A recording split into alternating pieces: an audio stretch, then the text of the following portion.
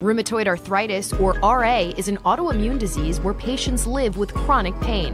It affects 1.3 million people, and it's more common in women. Here are 5 warning signs to look out for. The pain that can happen in rheumatoid arthritis can affect multiple joints in the body. So most patients with rheumatoid arthritis will have pain in their hands and wrists, and that's usually symmetric, so it'll affect both hands and both wrists. But it can affect other joints of the body too. Other commonly involved areas are the knees, the ankles, the feet, the hips, elbows, shoulder, and neck. The stiffness is frequently worse in the morning, and patients will describe waking up and needing